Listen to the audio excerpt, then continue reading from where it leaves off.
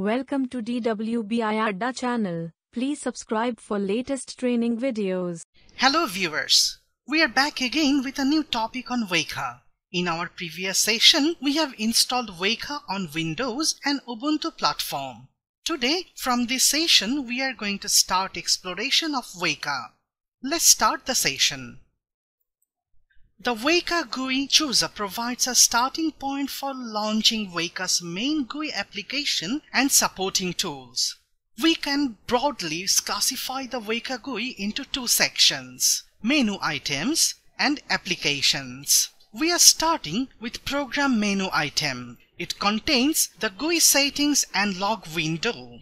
This log window captures all that is printed to stdout and stderror. Those are useful for environments like Windows, where Weka is normally not started from terminal. Next one is Visualization tab. It contains different options to visualize the data using Weka. The first one is Plot tab. We can generate different types of 2D plot using this tab. We are considering the Irish dataset. We can set the X and Y variables and it will generate a 2D scatter plot. The next one is ROC. ROC displays a previously saved ROC curve. We use Tree Visualizer for displaying decision tree. This graph visualizer helps to visualize Bayesian networks. The final one is Boundary Visualizer. It helps us to visualize the classification boundary. Let's choose a dataset. We are choosing Irish dataset. Now we have to choose a classifier. Let's choose Logistic classifier. Then take plot training data and start. So these are the boundaries among Irish setosa, versicolor and virginica. I'm closing this. Now the Tools menu item. It contains Package Manager, which is a graphical interface to Weka's package management system. Next one is ARF Viewer, which is an MDI application for viewing ARF files in spreadsheet format. Let's choose a ARF file. So we are choosing the same Irish dataset. So it is displaying the data in spreadsheet format. Next one is SQL Viewer. It represents an SQL worksheet via JDBC. The final one is Base Net Editor, which is basically an application for editing, visualizing and learning BaseNet. Now Help section. All the online resources are available in this section. It also contains System Info, which contains list of system information about Java and Weka environment. We can get Weka Home, Java Runtime version and many more from here. So with this we are finishing the menu items. So it's the time for applications. We are starting with Explorer, which is an environment for exploring data with Weka. We can do all type of machine learning and data processing operation using this Explorer. So this is the environment for Weka Explorer. Any application starts from pre-processing. We can add a dataset from file or directly from URL or from databases. We can also generate data using this generate option. Let's choose a sample dataset from file. We are choosing the same Irish dataset. If you notice, all the tabs are highlighted now, means they are ready to use. This current relation section tells about the dataset. Irish dataset has 150 observations of 5 attributes, and these 3 sections explain all the attributes in detail. When we click on different rows in the list of attributes, this section displays the characteristics of the currently highlighted attribute in the list. As we select sepal width, this section is highlighting the statistical characteristics of sepal width. The maximum and minimum value are 4.4 and 2 respectively. The mean is 3.054 and standard deviation is 0.434. In this attribute, we have 23 distinct values and only 5 unique values, and it does not have any missing data at all.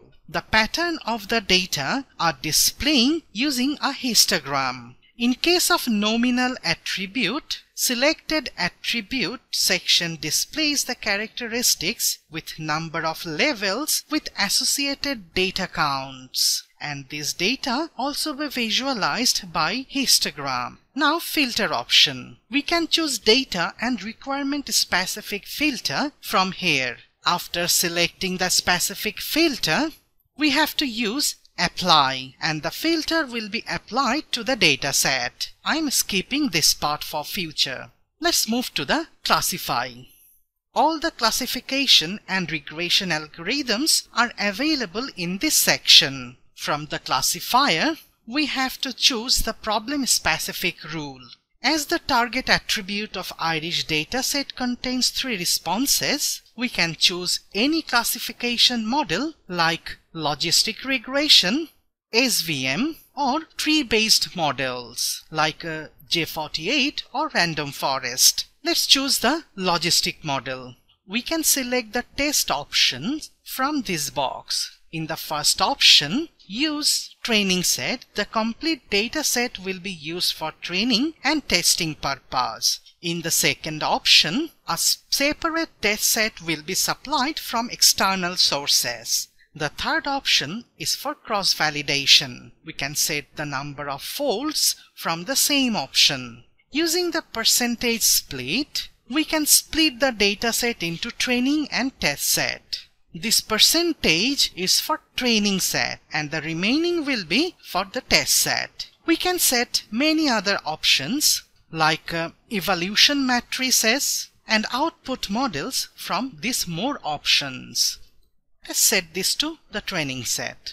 We set the target variable in this position. In Irish, the target variable is class. With the pressing of start, Weka will start model generation and data fitting process. And the result is available in this classifier output section. For this specific model, the accuracy is over 98%.